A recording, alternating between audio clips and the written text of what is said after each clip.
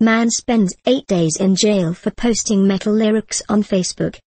Last month, the New Jersey Supreme Court ruled that violent rap lyrics cannot be used as evidence in trials, except for special situations when those lyrics are closely connected to the case in question.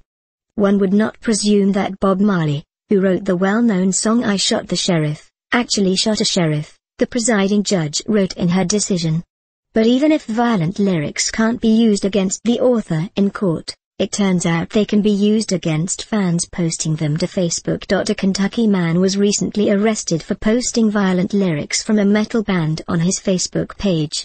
The man, 31-year-old James Evans, took a quote from the song "Class Dismissed," a hate primer, by the Bay Area metal band Exodus.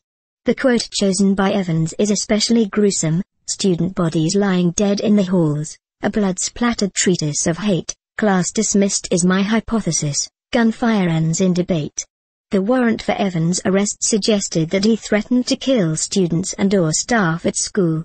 After the incident, Exodus issued a statement, saying, "Exodus does not promote or condone terrorists, threats or bullying." Gary Holt, the band's guitarist, elaborated. James Evans was simply posting lyrics to a band he likes on Facebook, and he was locked up for it. The song "Class Dismissed," a hate primer, was written as a view through the eyes of a madman and in no way endorses that kind of effed up behavior.